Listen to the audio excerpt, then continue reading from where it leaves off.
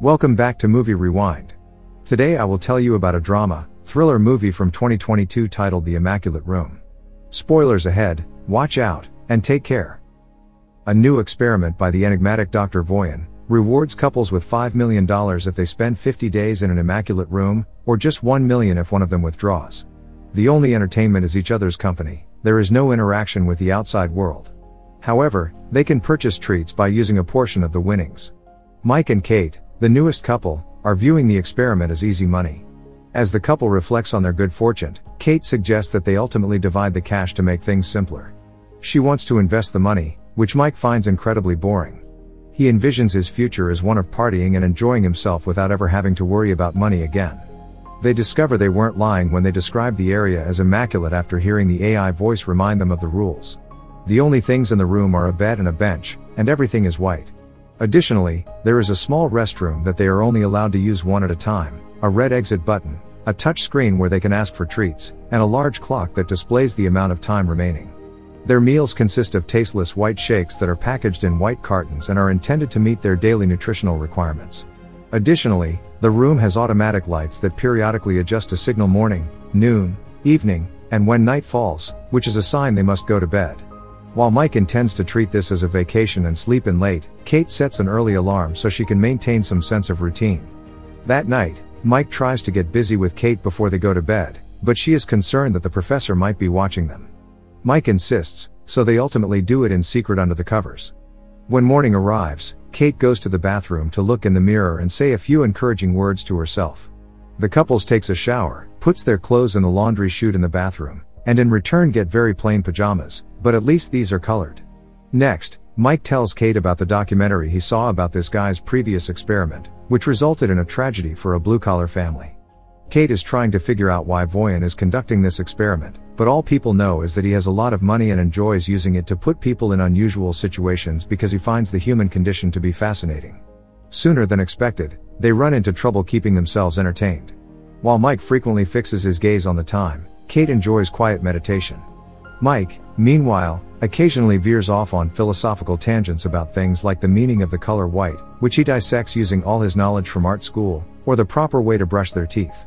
While Kate frequently reminds him to focus on the task at hand and avoid staring at the clock, it can be challenging for Mike to think positively when he has trouble even falling asleep.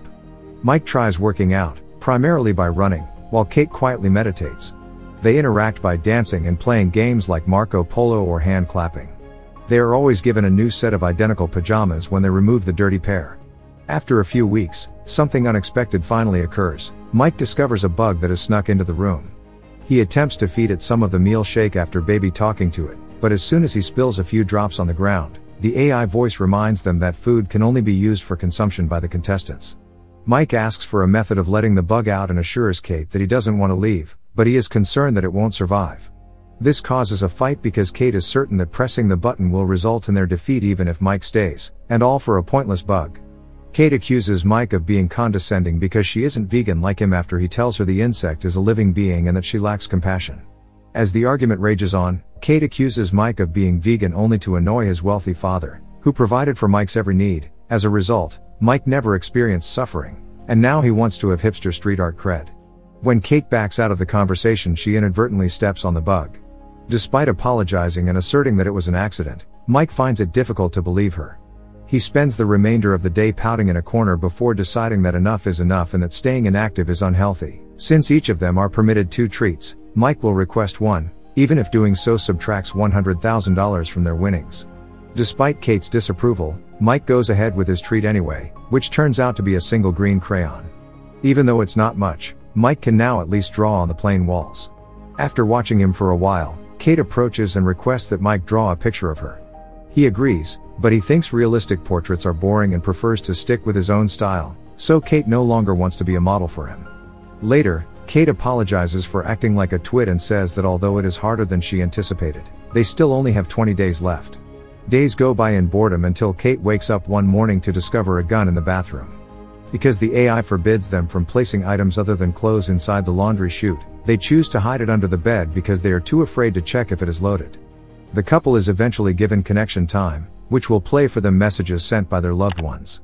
Mike receives a message from his sister, who updates him on family matters while also expressing her suspicion that Mike and Kate are no longer dating. Mike is overjoyed to see his sister, but Kate doesn't want a connection of her own and becomes terrified when a video of her homeless father appears on the screen. No matter what Kate does, the video won't stop, so she runs to hide behind the bathroom door and sobs as Mike tries to console her.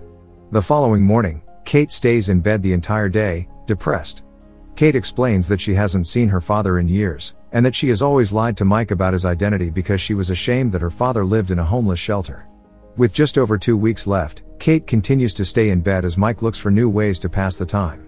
He alters his drawings by smudging the crayon with his fingers, or reads the labels on their pajamas. Mike tries to get Kate to eat by making jokes about the food, but to no avail, so instead he joins her in the bed to comfort her. He even resorts to sleeping on the floor just to experience something different. He tries to cheer Kate up by offering a treat, but she does not want to lose the money. Mike, who is growing more and more frustrated, says he's not sure he can do this anymore, which motivates Kate to finally get out of bed. Before she gets in the shower, Kate tells Mike to accept his second treat, even if it costs $250,000. Mike is shocked to see the door open and a young woman, Simone, enter the room with no clothes on. Simone has no knowledge of the project. She is merely an actress getting paid for a job that required her to sign numerous NDAs. Although she was scheduled for a month, her agent predicted that she would be there for just 24 hours. Seeing this, Kate makes Mike give his t-shirt to their new guest so she can at least partially cover up. Kate becomes even more irate when Simone notices Mike's artwork and compliments it, even pointing out the artistic influences. That night, Simone offers to stay awake while the couple sleeps and Mike offers to sleep on the floor, but Kate decides they can all share a bed as long as she sleeps in the middle. The next morning, Kate does not see Simone in the bed and thinks that she left, but Simone was just in the bathroom, causing Kate to walk in on her. At wit's end, Kate decides to take a treat and receives a small box containing 3 pieces of candy. Simone accepts one right away, but Mike hesitates before eventually indulging as well. The 3 of them start to dance and flail about the space while exchanging a few group kisses. After a while though, Mike starts having hallucinations where he sees blood all over the place and imagines that he is underwater while watching his younger brother fall alongside him. Although the women bring Mike back to reality, he remains fearful and requests to leave while making references to someone named Sean. After Kate coddles Mike to sleep, Simone inquires as to what Mike had been discussing and Kate explains that he had been talking about his younger brother Sean drowning in the family pool while Mike was supposed to be watching him, which continues to haunt Mike. He was under the influence of drugs at the time, which aggravates his pain and explains why he initially hesitated to accept the candy. When Simone asks how the couple met, Kate recalls fondly how Mike approached her on a rainy day when he noticed that she was without an umbrella. When Mike wakes up, Simone reveals that she lost her mother as a child, and the 2 of them share a bond over loss and grief. Kate sees them and freaks out, thinking that Simone is trying to steal her boyfriend because she held his hand to comfort him. Simone responds by calling Kate insecure, which only escalates the situation. Mike separates the 2 women and Kate apologizes, acknowledging that there was probably nothing going on, but Simone antagonizes her by saying that perhaps there was. Mike wakes up the next morning still feeling ill. Although Simone has finally left, she left a note on the wall thanking Mike for a wild night. Kate breaks out into an angry tirade despite Mike saying that like the gun, it is just part of the social experiment. Kate ignores him and eventually knocks Mike to the ground, where he hits his head and begins bleeding. Mike backs away and explains that he has never cheated on her, not even when she moved to New York, and that he put off finishing college in order to stay at home with her when she was depressed. But all he receives in return is jealousy. Kate is still sobbing when Mike suddenly becomes lightheaded due to the wound. He genuinely believes he needs medical attention, but Kate gives him some of the meal shake and covers his wound with a towel, pointing out that the contract specifically stated they could not leave even for medical issues.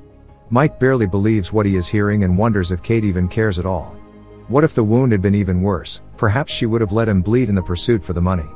Although the wound turns out to be manageable and eventually stops bleeding, Mike still wants to leave and encourages Kate to do the same. He hates what this place has done to them and realizes that no amount of money will make them any less broken. Kate declines, pointing out that it's easy for Mike to leave because he's always had money, and she even gets the gun to threaten him into staying. With only a few days remaining, Mike still proceeds to press the button and leave the room. After much time spent mourning in the shower and feeling even more depressed now that she is alone, Kate places her hand on the exit button, contemplating her options with just 2 days remaining. Many months later, Mike, who is now single, is out for a run when he runs into Kate outside a building. They decide to go for a walk to catch up since they haven't seen each other since the room, but when Mike asks Kate if she won the competition or left the room, she avoids the question. But at least she apologizes for what happened. As they walk away, the location is revealed to be a homeless shelter, and a plaque on the building says that an anonymous donation allowed us to build the new kitchen. Meanwhile, a new couple enters the Immaculate room to begin their challenge.